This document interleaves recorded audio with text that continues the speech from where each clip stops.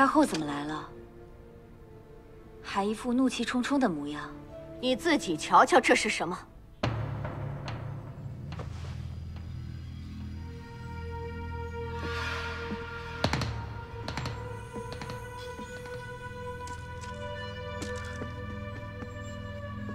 这只灯笼怎么了？过去常有人言，红颜祸水，美人误国，我还不相信。直到昨天夜里，仅仅给你过了一个寿辰，就库藏失火，黄金被盗。如若继续纵容你这么嚣张下去，那大秦还不知会落入什么人的手里。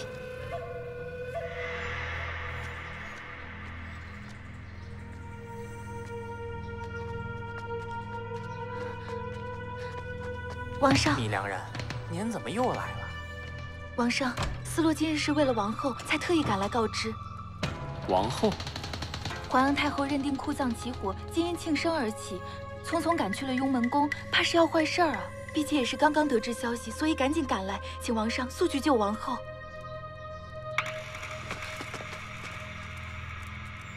王上，若您不赶紧去雍门宫的话，只怕王后……寡人知道了，先回去吧。王上，区区小事，王后自会处置妥当，用不着诚惶诚恐。这怎么能是小事呢？王上，宫中谁不惧怕华阳太后的威慑？王上，王上，来人，给我拿下！谁敢？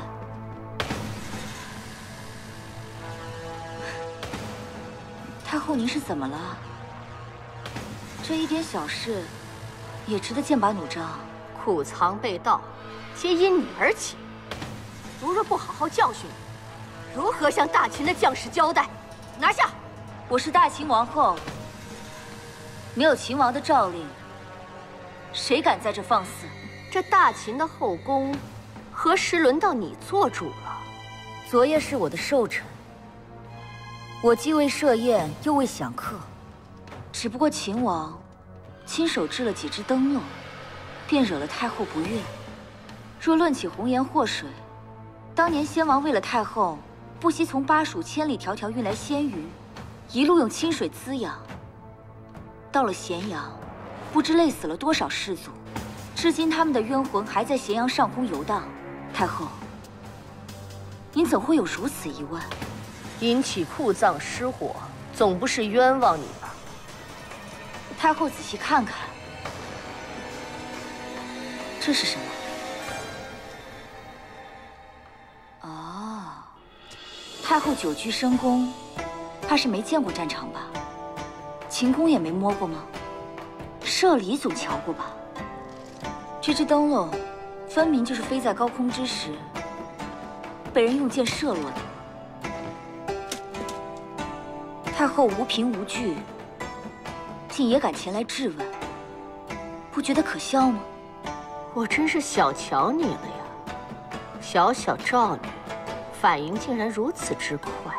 浩然不比华阳太后，从来金尊玉贵，千娇百宠。我上过邯郸城楼，见识过千军万马，还险些成了人盾呢。万箭穿心我都不怕，还怕这些后宫的妇人伎俩吗？我站在这好好跟您说话，皆因您是长辈。但若长辈不辞，也莫怪我不孝。人呢，莫要得意忘形。瓦雀飞上枝头，也始终都是瓦雀，成不了凤凰。作为过来人，太后自然比我懂。没有梧桐枝的凤凰，连瓦雀都不如。走。站住！何意？您是长者，自可妄为。可他们不是，无缘无故擅闯王后寝殿，便要依律处置。太后救命啊！救命！太后！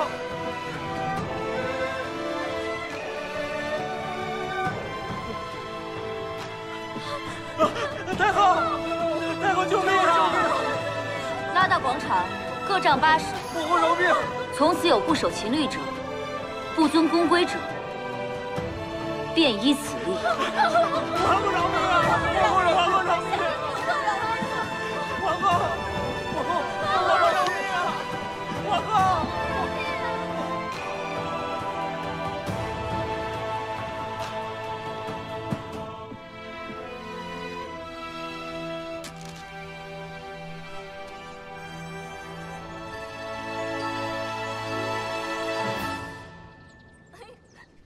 华阳太后一回到宫中，便大发脾气。宣侯父和杨全军先后赶到华阳宫，都未能劝住。然后呢？婢妾前去安抚，可是没说2句话，便被华阳太后赶了出来。却在门口遇见一位意外之客。谁？公子熙。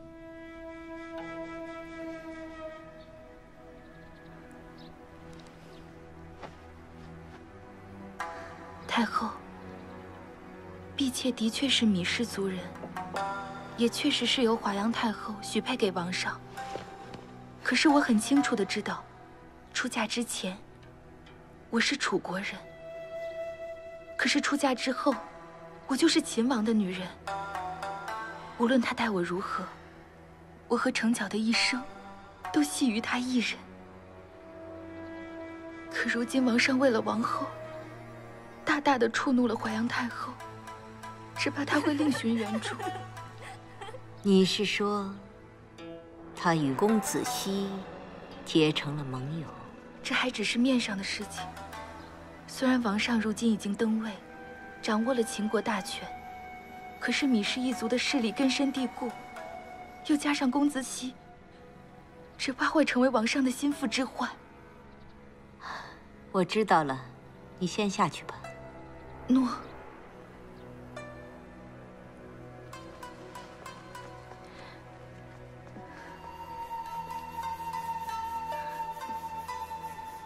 太后，斯罗人微言轻，无法左右王上。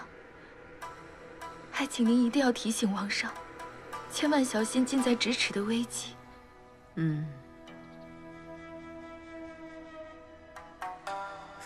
角儿，来，向祖母跪安。祖母，角儿告退。来，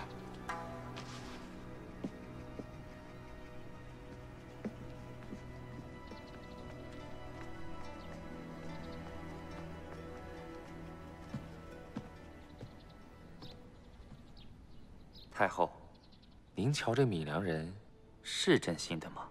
历来大秦后宫都来自列国，一旦嫁入秦国，他们便成了秦人，事事以丈夫为先。只有当今王后明明知道华阳心怀叵测，还不谨言慎行，竟教唆子楚犯下如此错误。你即刻去，唤他前来，跪在殿前。太后，快去吧。诺。